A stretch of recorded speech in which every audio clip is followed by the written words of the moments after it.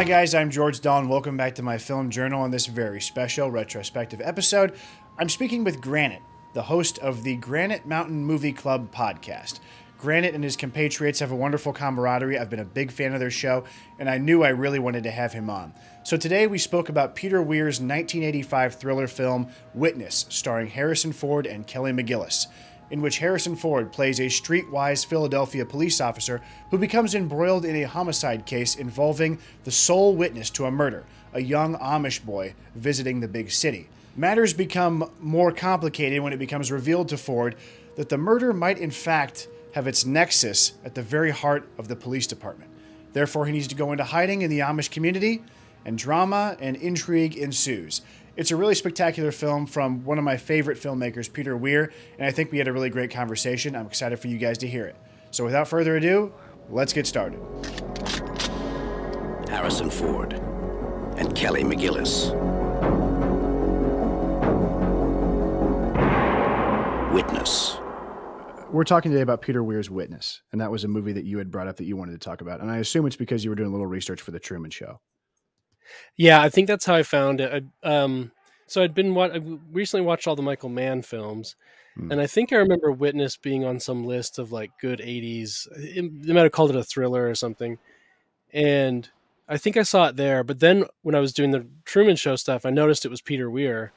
And I was like, oh, that's interesting. Like, what did his movies look like before Truman Show? Because and of course everyone knows Master and Commander, but I didn't know.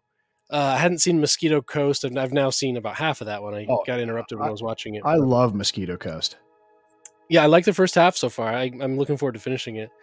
But yeah, I hadn't seen a lot of his stuff, so I was like, yeah, this one, I'm excited to see this one. And what'd you think of it? My takeaway, and there's like this like a recurring theme for the movie. It's just like pleasant surprise.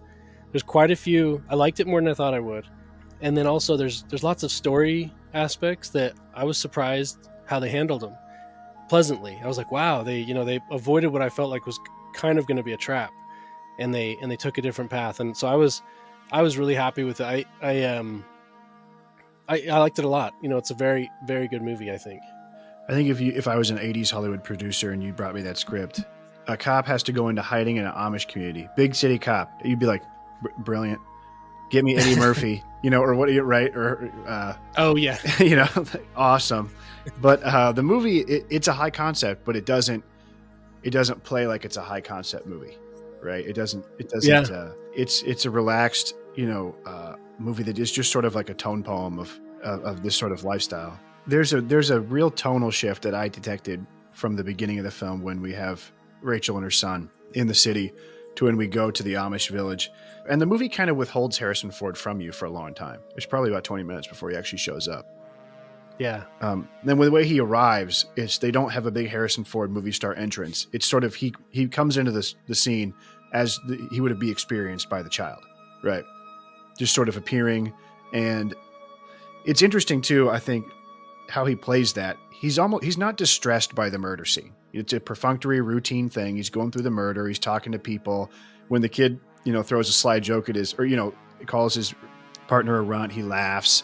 Compared to like the two of them who are totally like, they're totally out of their depth. They're frightened. They're in a place they don't know. They can't get a hold of their family. Right. Mm-hmm. And then he takes them on a little ride.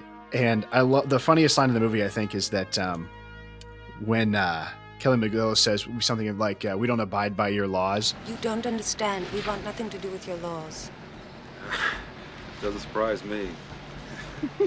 A lot of people I meet are like that. Yeah, when he goes to that bar, he grabs that guy and like, this isn't the roundup scene, but it's kind of the first person he suspects. He goes to that bar and grabs him and roughs him up on the street. And he's like, oh, it's not that guy? Okay, never mind. And then that guy, that guy is like, he just laughs it off because he's like, and I like that part because he's like, he's in the game, right? He's probably a criminal of some sort. And like, and like both parties kind of know their role in the game. And yeah, we wouldn't, that guy that he roughs up would not probably look the same if they made that in the movie today. No way. The thing I was pleasantly surprised in rewatching it is that unlike a movie today, they don't mine the Amish scenes for comic relief and fish out of water humor with Harrison Ford. I was thinking, oh, he's going to get there and he's going to struggle. But there's like there are some instances where he doesn't know how to act or something. Honey, that's great coffee. It's a joke. It's a commercial. But they're not overdone, and it's like well, he's a carpenter, so he actually kind of fits in that way, and he's he's just like a practical, masculine, competent guy, so he fits into the community, like kind of, he has some different he's different in some ways, and there's like some minor tension around that, but yeah, I totally thought they were going to do quite a bit more. Oh, you can't say that here, you can't do that here, you can't act like that here, but that was one of the things I was pleasantly surprised about, is they showed him actually kind of succeeding in that community. And the movie's sort of structured in a way almost like Master and Commander, to where it's kind of episodic. It's really not in a hurry to get anywhere. Like once they're there, it's sort of a series of, building the house, working in the barn, experiencing Amish life. It's not very plot driven. Eventually we cut back to the idea of the plot, kind of like with Master and Commander, where the motivating thrust of the movie is we're trying to get this French ship. But in the meantime, we're going to show you all the ways of how these people lived on these ships back in the day. On the sort of tone poem thing, that the part where it's a really beautiful segment where they're building that barn, and they got like that. They got the music going, which is, I think it was kind of like a synth, but inspired by like American folk classical music. And then, they're actually building the barn, which visually looks really cool. And then they do, it almost reminded me, it was kind of like a Barry Lyndon type outdoor photography. Oh yeah. Wide angle. It looked awesome. And you have all the little kids doing their little thing. And, that was a really beautiful, like 3 minutes or something. Yeah. Just sort of, hey, we're going to stop now. And, this is not really moving the plot forward, really. It's just, you're just watching a barn be built. I mean, there's a little bit of story in that you see, I think like Rachel serves him first, like and a couple people notice, they're like, right. She's playing favorites. And then you also see that, the romantic rival guy, that you see the two of them like working together. So that's kind of like there's some story in those moments, but otherwise it's kind of like a music video. Good kid, by the way. Yeah, Lucas. What's his name? Lucas Haas, right? Who I believe he went on to do other stuff. They handle the child actor thing really well, because they don't make him do too much. They just have him. He's mostly quietly observing, as a lot of kids do around adults. That's a great point. And he didn't have to be like a funny goofball that stole America's heart. You know what I'm saying? He just got to be like a cute little kid. And I love those moments too in the train station where the whole train thing at the beginning, the train station great. is great. The inner city train station looks beautiful, but the overwhelmed Amish kid, it's good. There was that shot too with that. I think it's a statue of an angel, and it looks so impossibly high. I felt like they almost like had to build another one. I don't know how they got up there to shoot over the shoulder of that statue down to the kid, but it's a beautiful shot. He's just overwhelmed by the big world. A lot of, we talked about the lack of action, but I mean, there is a lot of great little suspenseful scenes, especially when Danny Glover is kicking open the stalls in the restroom. Yeah, and then the maneuver, to switch stalls and stuff. I thought that was cool. Yeah, it was cool. It's a little unrealistic. You'd probably notice, but still, it's nicely done, I thought.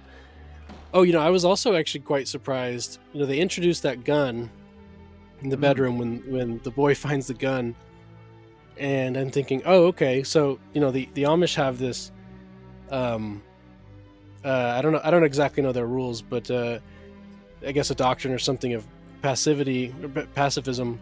Yeah. And I'm like, okay, but now the kid has found the gun, and so is he gonna have to use it? Is the kid gonna have to use it? And they set it up. It feels like the kid might get an opportunity to use the gun. Never, ever touch a loaded gun. Now I'm taking the bullets out. Now it's safe. Okay? Okay, Mr. Book. But he doesn't. That's I don't. If the part I'm referring to is when he rings the bell, and I'm like, I thought, okay, maybe he's gonna do that thing, and he's gonna kind of break the Amish code, but for some greater purpose. But he finds like another way. How do you think the movie presents the Amish? So I've lived around Lancaster, Pennsylvania before. Oh, really? At one point in time, yeah, not too close, but close enough that I was, I'd drive through there and I visited some of these like Amish markets and stuff. Like I've gotten stuck in traffic behind a horse and buggy, and oh, really? If you go to the Walmart, in Lancaster, they have parking spots for buggies. I don't actually know that much about like their beliefs or how they operate, but the movie feels like it's very fair it's a very gentle portrayal of who they are. Maybe there's people who would say like, oh no, they should have shown like the controlling patriarchal nature of the Amish, or there's other people who would say like, oh, but it felt like like kind of a loving portrayal of them. Yeah. So I kind of appreciated that. Like, the mom and the son want to pray when they're eating hot dogs, and right. And Harrison Ford's character kind of laughs at them, but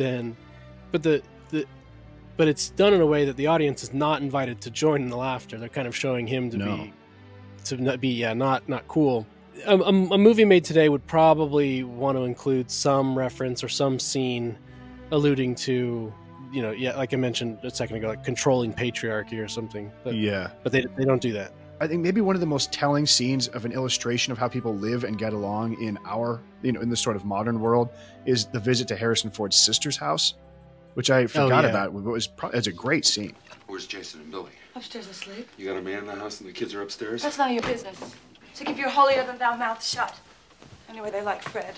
Fred? Now we got Fred. The vibes are not great. Like, she's not happy to be hosting. I mean, she seems like they portray her as a nice enough woman, but she's not happy to be hosting these people at the last minute and all that. Yeah, and then you contrast that with the Amish community, where everything's very open, physically open, and there's like intergenerational living, and it's just all very cozy. I feel like Peter Weir's work is all really very much in that vein. He seems like he likes to live and exist in a space and a world more than he does to like have a thrust of a plot. He has a lot of movies where, and it's tempting to kind of look into stuff and create patterns in a filmmaker's work where they don't exist. But in a lot of his movies, it seems like he really likes to deal with cloistered societies or people that are separate from the larger society. In his early work, I just watched one of his early Australian movies, The Last Wave, and also in The Plumber, which is a small thriller movie he made for TV, which is kind of a cult movie.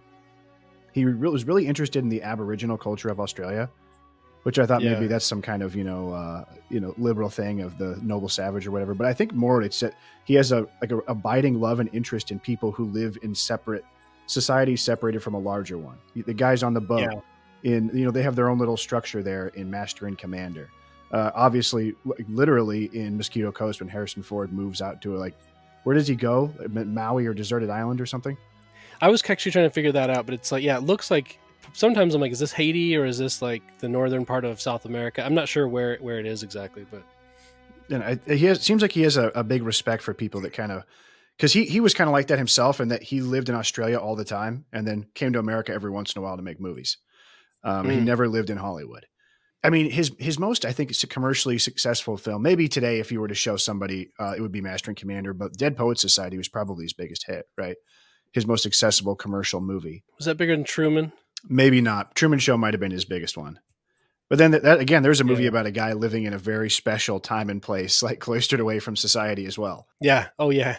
I was really interested in where this movie came in Harrison Ford's career. Yeah. Because he was just coming off of of course there was Star Wars, Blade Runner. He was partway through the Indiana Jones franchise, and then he's doing this. And this seems like, and I don't know the perception at the time. Maybe this was him saying I need to do a more serious role or something that's not such action and adventure. I need to do something, maybe with a little bit of Oscar bait element to it, which he does end up getting nominated for an Oscar, his only nomination, I think, ever. He did this, and then Mosquito Coast, for the next year. I don't know the order they were filmed in or whatever, but yeah, this was filmed first.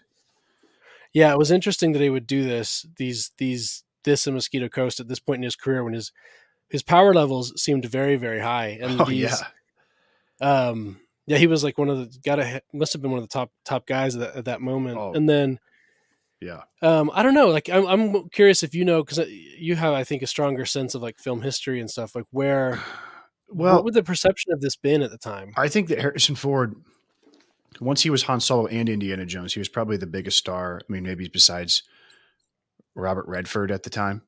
I mean, he was, huge. And, the weird thing about Harrison Ford is I think that if you look back in his catalog, he had so many movies that were very, very contemporarily popular in the 80s and 90s that haven't really, does anybody talk about what was his movie where the Fugitive or Air Force Yeah. One or, he did one of the many 90s sex murder erotic thrillers. You know what I mean? Yeah, I'm not sure I know which one, but Yeah, what but I was mean, that? certainly know the. Yeah, where he was framed for rape. He did Clear and Present Frantic. Yeah, he did Clear and Yeah. Present Danger, the Jack Ryan movies. But nobody talked. Yeah. I mean, all they do now is just dredge him up to play Blade Runner again, or Indiana Jones again, or Han Solo, right? Yeah. Or he plays sort of like the mentor role in something. But yeah, I think this was a good choice. Him doing Blade Runner, I'm glad that he was in it, and that's a great film that I love. But it seems like an odd choice for him at the time, because I can't imagine reading the script for Blade Runner and thinking that Rick Deckard was like an amazing character he just had to play, because I think he's probably the least interesting thing in Blade Runner. Maybe. I mean, there's certain elements to his performance that are interesting, but the film, I think with this, and especially Mosquito Coast, he really kind of stretches his actor abilities. We eat when we're not hungry, drink when we're not thirsty, we buy what we don't need, and throw away everything that's useful. Why sell a man what he wants? Sell him what he doesn't need. Pretend he's got 8 legs and 2 stomachs and money to burn. It's wrong. Wrong, wrong, wrong. There are people in New York that live on pet food and would kill you for a quarter. You don't dare take a walk for fear somebody will stick a knife in your ribs. Think about it. You stay home and they come in through the windows. 10-year-old homicidal maniacs on every street corner. They go to school. They go to school. And then I think kind of as he got towards the end of the 90s, and I think probably how difficult it was to film Mosquito Coast and how that movie was basically a flop and a critical bomb, which I think is really surprising because it's spectacular. I really loved I really thought it was great. But he kind of just goes back into Harrison Ford to autopilot for a while.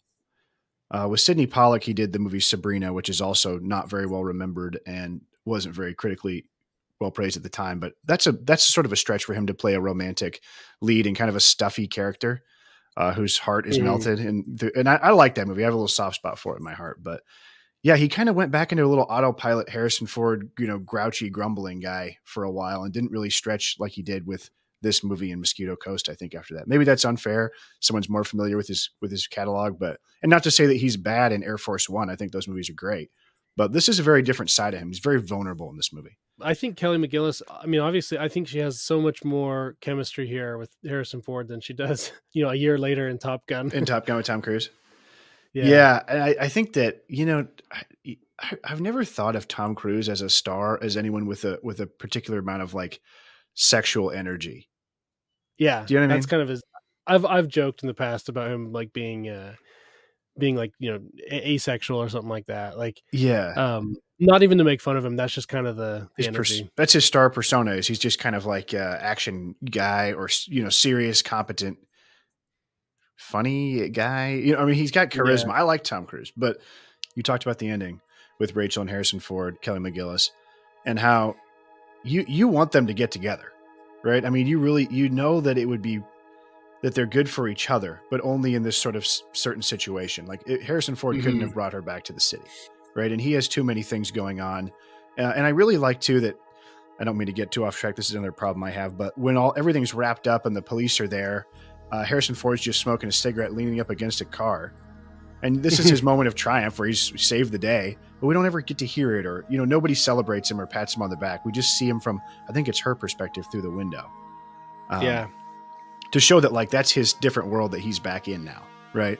He almost seems like a different person. He's smiling, laughing, the story could have gone in a way that Rachel decides to run off with him and like, she's going to leave the Amish world behind or something. and they set it up where in that could be a plausible ending, but then they pull back and they're just like, that would actually be very stupid. Like that's not gonna work. Like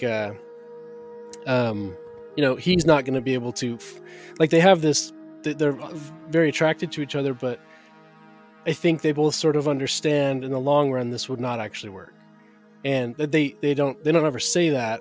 I assume about how, I guess, there was like 2 pages of dialogue they cut out at the end because Harrison Ford said he was sick and they didn't want to record it or something. I didn't know that. Yeah, I guess so. The final scene, like on the porch when he's saying good, well, he doesn't really say goodbye. He doesn't say anything. They had a big conversation written, but he said he was sick. And I say he said he was sick because I guess that's happened quite a few times in movies where he just said he was sick. Happened to Indiana Jones. Well, and there's some speculation that he just says that when he doesn't want to do something. But, yeah.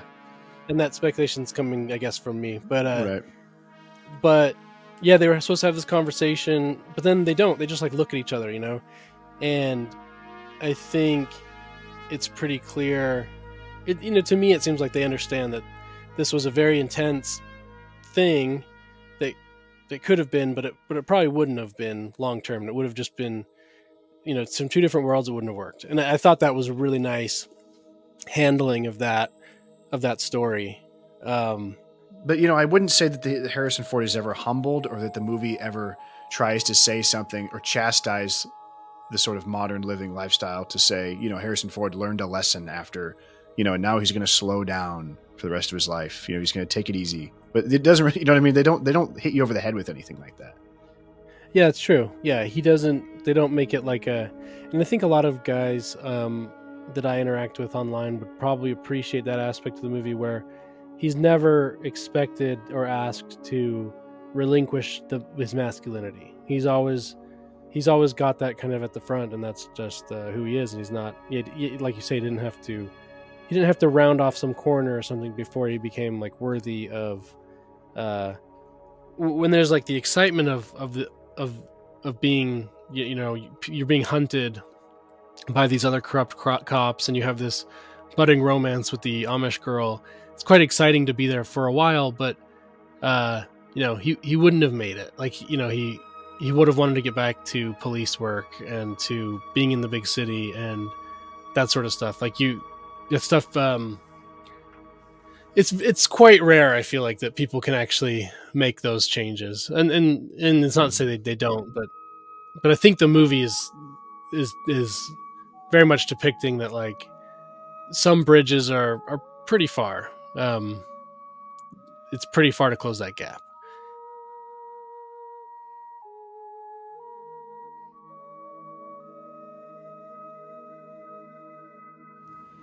Guys, thanks so much for watching. I hope you enjoyed that video. If you'd like to listen to me and Granite's entire hour-long conversation, I'll be posting the uncut audio on my podcast page, George Dahl's Film Journal Podcast, which you can find on iTunes or Spotify. Thanks so much for watching, and I'll see you next time.